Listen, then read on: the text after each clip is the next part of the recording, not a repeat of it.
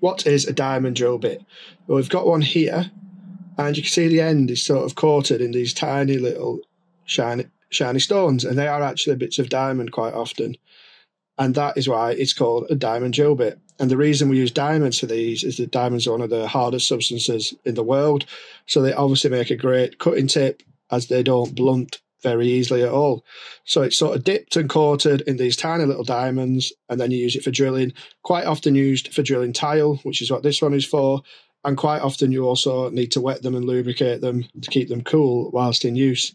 But that is essentially what a diamond drill bit is. Now, the reason we can have diamond drill bits, and they're not ridiculously expensive, is that these tiny little diamonds, they're quite often man-made, not natural. And also, in this size, they are actually not that expensive at all. So when they're so tiny and small, they're not rare. Diamonds are only rare in really large sizes. So that is why we can have diamond drill bits.